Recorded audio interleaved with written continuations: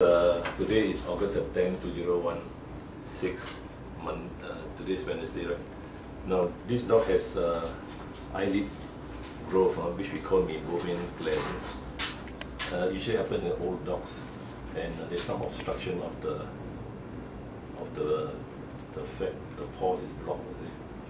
So you get bigger and bigger. Right? How long was it? You can see from here. Quite close up right now. About a year.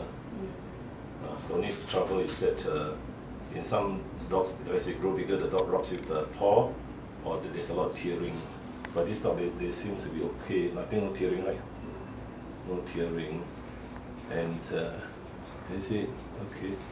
So surgery is just to remove it, cut the V-shape part, and then just remove it and then stitch up. And then that will prevent irritation of the cornea, because the cornea get irritated, and then sometimes they get eye ulcers. Okay, let's see the lower part. There's a lump below as well. This is a Spitz 9-year-old. 9-year-old Spitz. It's a beautiful Spitz actually. Now this lump is barely perceptible. There you see. Now of course it could be a fat tumour. That is here about 1 centimeter.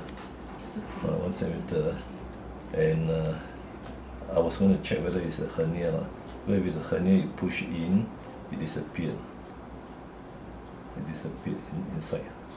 It feels like a hernia because I'm able to push it in.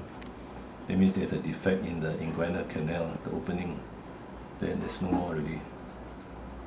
So this is a small hernia, but if we leave it alone, in time to come, the ring might open further, and then a big hernia will come out. So since we are doing the eye, myself just go in and close up the inguinal ring, and then the teeth wise, just do a light dental scaling. So three things done. And today is about vaccination, the 9-in-1 and the Pro Heart. Okay.